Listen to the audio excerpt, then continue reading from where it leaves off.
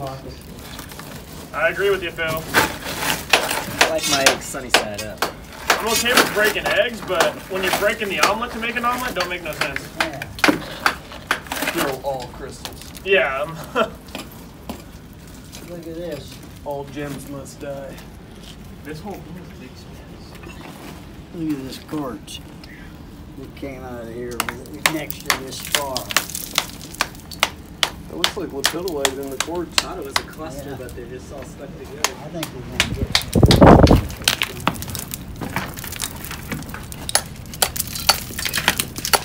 but this is going to take a shot, I think.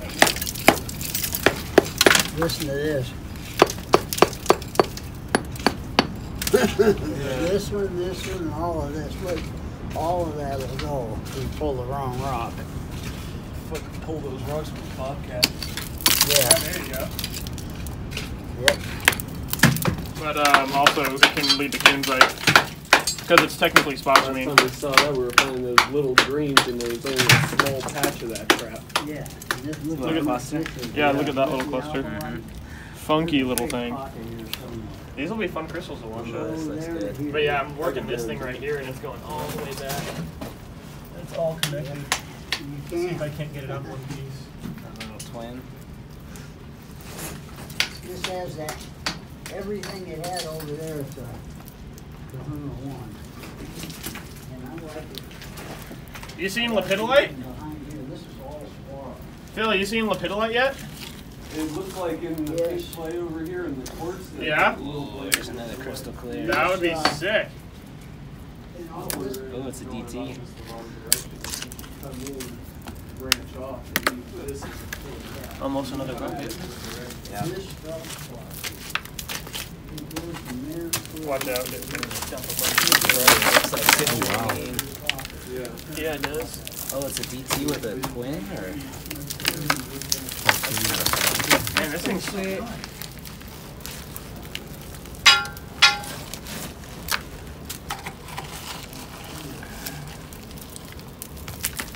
At the very least, we might get some nice acid rust citrine out of this. Yeah, that'd be cool. Nice specimen. So. Another DT. Oh, with a double twin. Wow. Looks it's got a little one here. And then a little one there.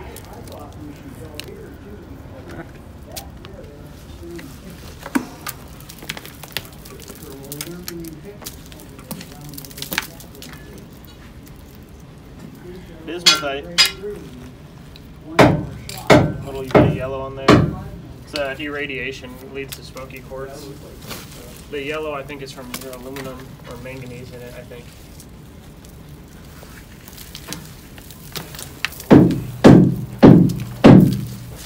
Here's a hammer.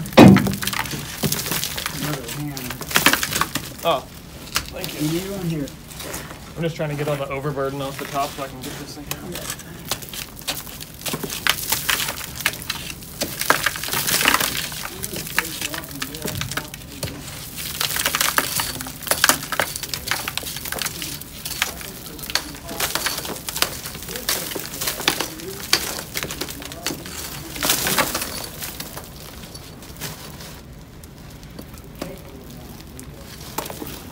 Whew. Nice. Oh, Didn't that's a see big that coming. point. Is it almost a DT? Nah, it was part of the wall. But not a Oh, bad. nice chunk. Yeah, it's just right in the corner here. There's a funky cluster too. Has mica on the bottom. This is exciting. I feel like a little kid again. I'm gonna run up top with Bill real quick, talk to Steve. I think we're gonna change our approach to this. I like the sound of that. Sounds good. I always thought we came in at the wrong angle here.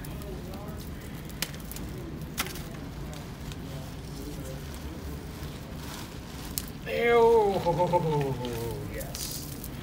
That's what I'm talking about. Look at that. Wow. That's a specimen.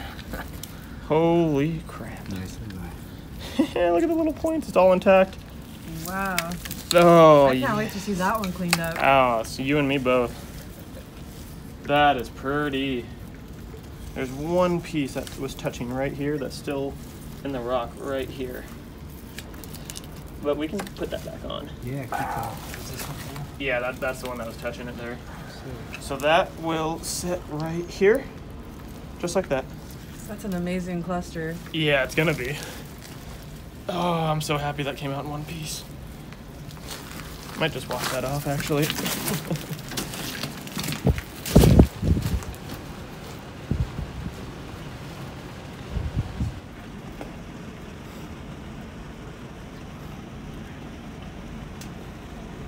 Nice.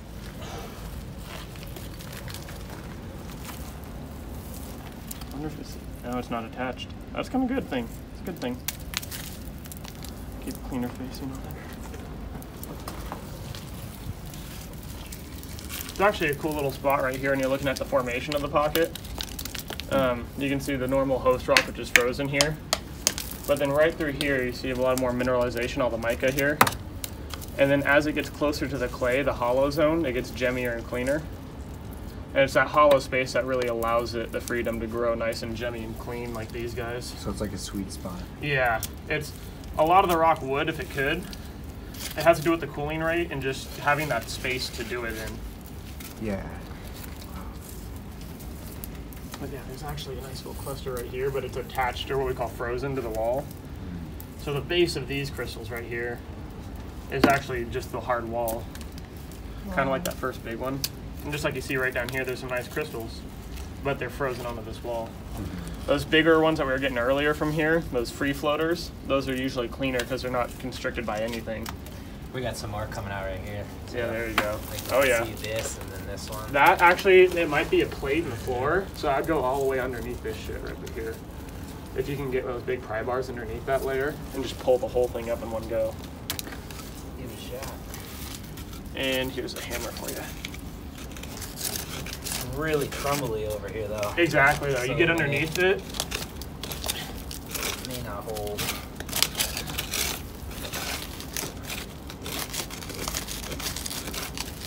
It's always safest to work far away from the crystal when you're trying to pull them out.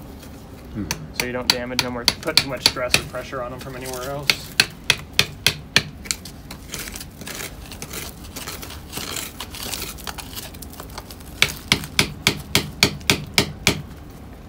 Do you have any other tips? Yeah, basically patience. It's real easy to see these things and like see a nice big pretty face in there and just go for it and want to go right for it, but sometimes you really have to just work your way around it and let it fall out. I see too many people go in there and try to manhandle a crystal out and yank it out, and you're just stressing it out and you're going to fracture it somewhere. It takes a lot of time and effort for these things to form the way they do, and it doesn't take much effort to break them. So, yeah, you can't undo that. That was excellent. Thank you. Oh, no worries. So it's any open face on it is really easy, and as you can see, we don't really like to wear gloves too much. So, Yeah. but the nice thing about this stuff is this red clay, it seals up any wounds you have really quickly. So if we ever get cut, you just slap yourself with that, and you're good to go. Wow. Nice. It's really moist. When it dries, it constricts a lot, and it's just full of good minerals. So it kind of heals you up real quick, and it stops the bleeding. Yeah. Oh, that's At one. least that's what we choose to believe. Mother Dude, Nature's honestly, been- my pinky right here, I had, yeah, you can't see it because of clay, but in the mouth trap, before that thing got too bad, I was pulling a crystal out, and it like broke, and I punched a broken face of a crystal. Nice. So it fully split my finger apart, and I just put my hand down on my pants. I looked back at it, I could see the tendons and everything wiggling under there. Whoa. I thought we talked about no more punching crystals. No, I know, it happened. But I literally took some of that red clay, slapped it on there. Like, the thing was wide. Like, it should have been stitched or something. And slapped some clay on it and put a Band-Aid on it and left it for 2 days and went back, and the thing had stitched itself back together. Wow. I love this clay. The one rule about pegmatites is there's no rules to pegmatites. They just do whatever they want. And that's a quote from David London, the leading expert on them. We've had him in here so many times, like, hey, what's going on here or here? Here, you can feel some of this white clay. This stuff is so slippery. Oh, wow. And like it feels like it should be wet, but it's not. Like, It's like coarse. yeah, it's almost like smooth, like baby powder or something.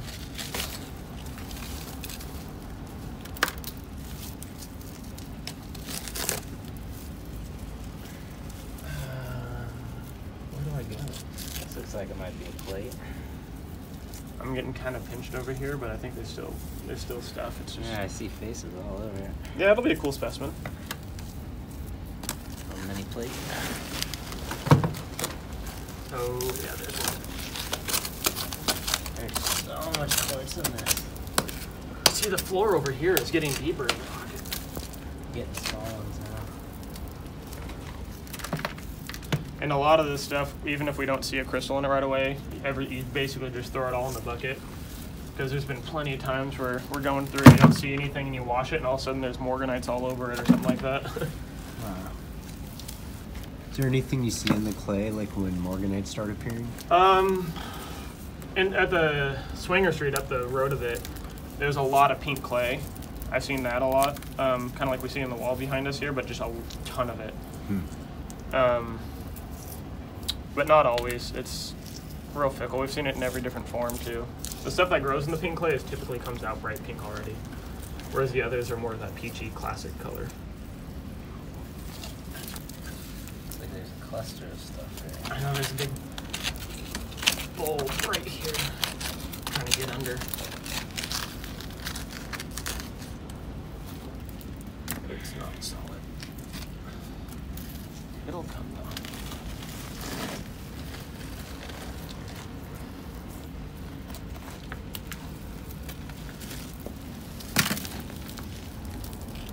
Yeah, another example of that. You see the mica and the frozen quartz here? Mm-hmm. And then you can see when that frozen quartz gets up into the clay, you actually do get these nice points.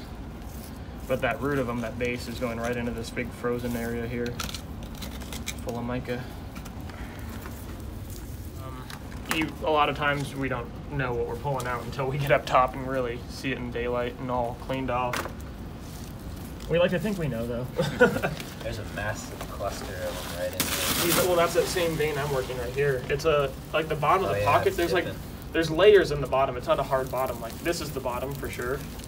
But up here, there's this little vein where it's kind of muddy in between, and another vein of quartz that runs right down it too, which is interesting. So the main open area is up here. So all the big, nice, clean, free floaters are going to be through here, but we'll probably get some cool plates off of this. Like if I can get all this clay off from above it before trying to yank this out, there'll probably be another cool plate specimen on this chunk right here. So going back in from the top.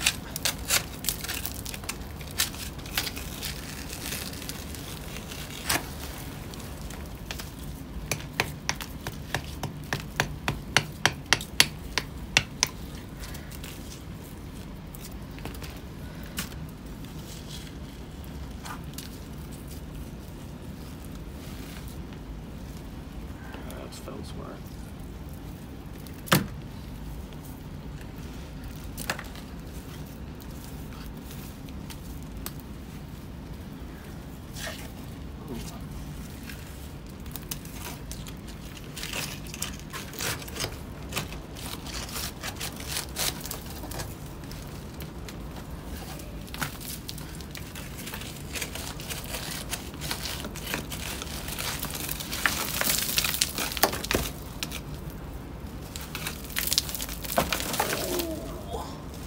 Almost a nut shot. That was really close. Yeah, and this stuff we're breaking off the top here is what we call the onion skin. Yeah, it's usually around a pocket zone. The rock isn't as hard as like you'd see over here. Uh-huh. And you can see how it's real crumbly like that and layered. That's usually an indication of a pocket. So even when we're drilling, where we can't see the rock at all, if the rock is really soft all of a sudden, the drill starts moving fast, we know we're probably near a pocket zone. Yeah, it's bigger than I thought it would be. Is it traveling to the right? It is. Okay, because it's pinching off right here. Yeah, I'm trying to expose more of this, but there's so much to work. You think it could be a similar angle to the kunzite pocket, or do these do like different things? Typically, most of the, yeah, every pocket's shaped differently because of unique circumstances. But I will say that the 49er and the Kahuna seem to be lined up in the same kind of angle. In this one, it would be on the same angle if it was traveling in this direction. Cool. Because the whole pegmatite is traveling down, or it came from below, so it's traveling up at this angle. Mm-hmm. But it never travels straight. It kind of tilts and twists and bends and folds in weird ways. But Interesting. so it can be hard to follow, but it's those twists and bends that create the air pockets. So kind of like in gold in a river when it turns and you get the gold in the inside of the bend. Same thing when the pegmatite flows like that. When you get a bend or fold in it, it creates a slow spot that allows the crystals to cool slower and form bigger. So those are usually good pocket zones. So it makes it harder to read, but it also makes it worth digging.